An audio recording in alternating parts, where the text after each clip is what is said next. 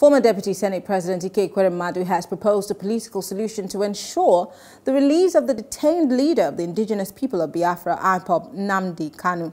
He believes that this can be achieved if the Southeast Caucus in the National Assembly moves to intervene in the matter.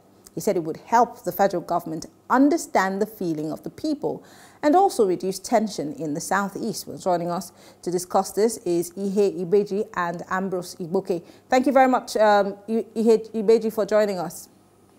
Thank you very much. Good evening, viewers. Yes, this sounds very interesting, but the part that gets me is helping the federal government to understand the feelings of the people. The federal government of Nigeria went round this country, and I'm talking about the Buhari administration and all of the people that work with him, to canvass for the votes of the people, making promises to make sure that they all are carried along in the administration as he went forward.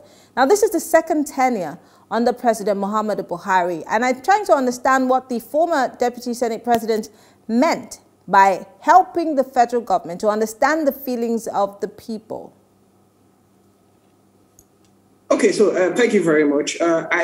Except he's speaking with respect to the feelings of the people as at today in terms of the violence and the issues that are arisen over time because of the IPOB and the Nnamdi Kanu issue. Well, because in terms of the feelings of the people, in terms of the agitations right from time, in terms of what they've always wanted with respect to marginalization dating back to the Civil War, of course, the federal government understand that. So I want to believe that what he means is the exacerbated situation that has been brought about since this agitation that when Nnamdi Kanu came into the picture with the IPOB.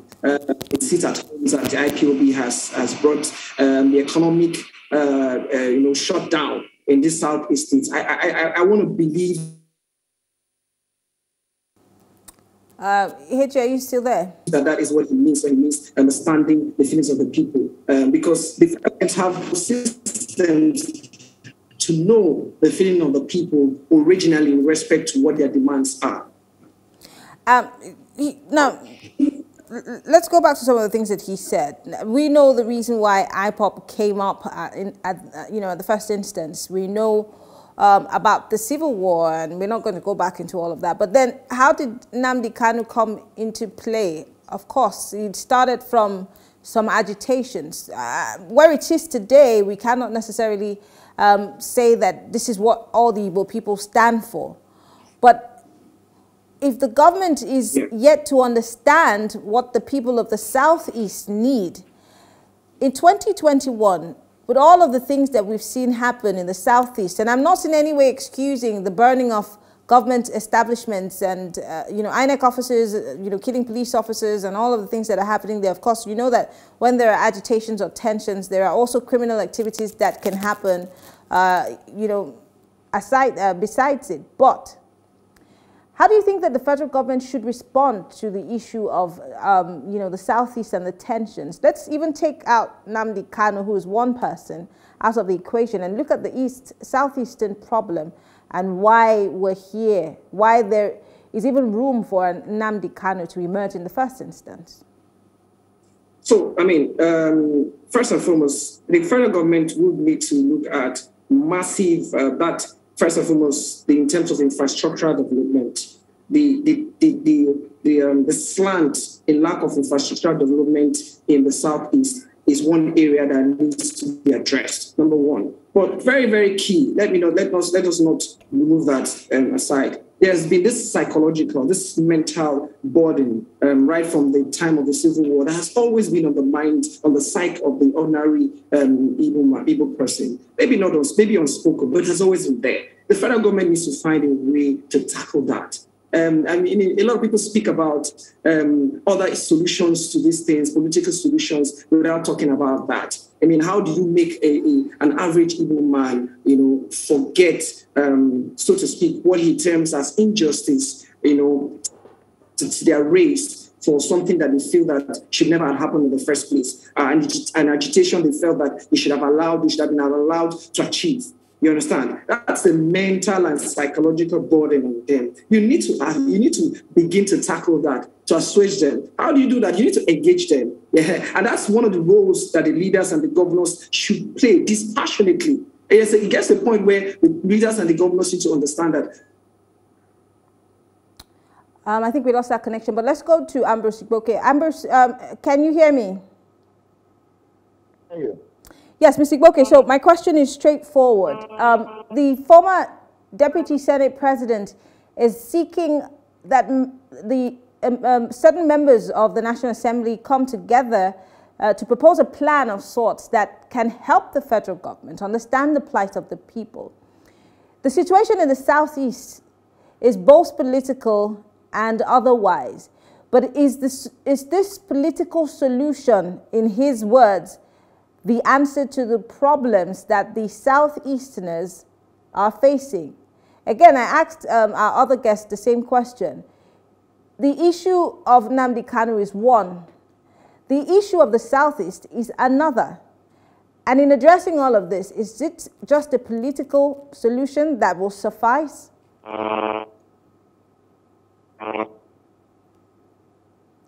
Can you hear me? Oh my goodness, I think we lost that connection with Igboke. But back to you, Ihechi, if you heard me. Yes, I did hear you. Yes. So I mean, that's what I meant by it's a holistic, it's a comprehensive solution to the problem. It is not just political. It's not just infrastructural. You need to look at that psychological part. That's one of the most difficult. In fact, that's the most difficult part of it, to make the common Igbo man forget that so-called injustice. And if I may say, that's one of the reasons why this IPOB in agitation is come to fore. One of the reasons why MASOB, which was the first under Rafu Wazirike, as far back as 2005 to 2011, it was one of the reasons why it came to light in the first place. Even though that one was not as violent as what we currently experience today, which, quite frankly, is criminal. I mean, any form of violence, to me, from any sort of agitation is definitely criminal. So those are the crux of the issue. So it's not just about infrastructure. You want to build a second Niger bridge, that will solve the problem. No, that's not just going to solve the problem. That's just scratching the surface. You want to build the East-West road. You want to build this road. You want to do the Oka road. You want to build the Onitsha-Owerri road, Link road, and you feel that will solve it. Okay, that's good. It starts it. But what about that area where you get to interface with the people to make them understand that you accept and understand that this agitation and this war that was fought at some point in time, it has ended. And you want them to really be one people. You want them to be one Nigerian. As long as you're not going to interface with them in that kind of manner, then this sort of agitations and splinter groups will always come up. And that's the way I see it from where I come from where I'm standing. Well, I want to thank you very much. Unfortunately, our time is moving pretty fast and we have to wrap things up here. Thank you so much for speaking with us. We appreciate it. All right. Well, thank you all for staying with us because time is not on our side. We have to wrap things up. But we recently got wind of the news of one of our very revered guests, Obadiah May-Lafia, a former governor of the CBN. And so in honor of him, we bring you this package of all of his appearances on Plus TV Africa. We want to say our hearts and our prayers are with his family. My name is Mary Anacone. Have a good evening.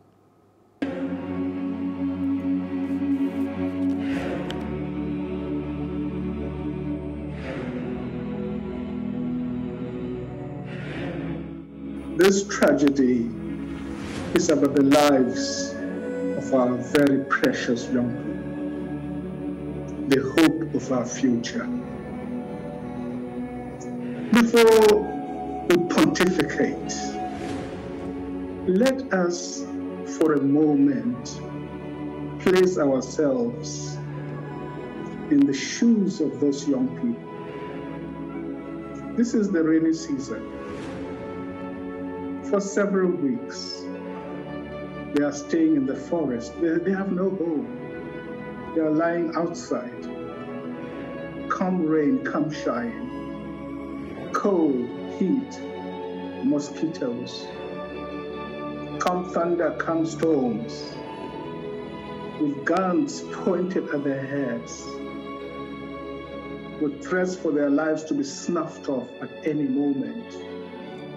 As you know, 5 of their colleagues have already been killed. One was buried on Saturday. I saw the television broadcast of the funeral. The parents and the family are heartbroken. So before we pontificate about other people who to me are very marginal, their life is not worth a fraction of the lives of these young people. I don't know how people reason. What is the definition of a bandit?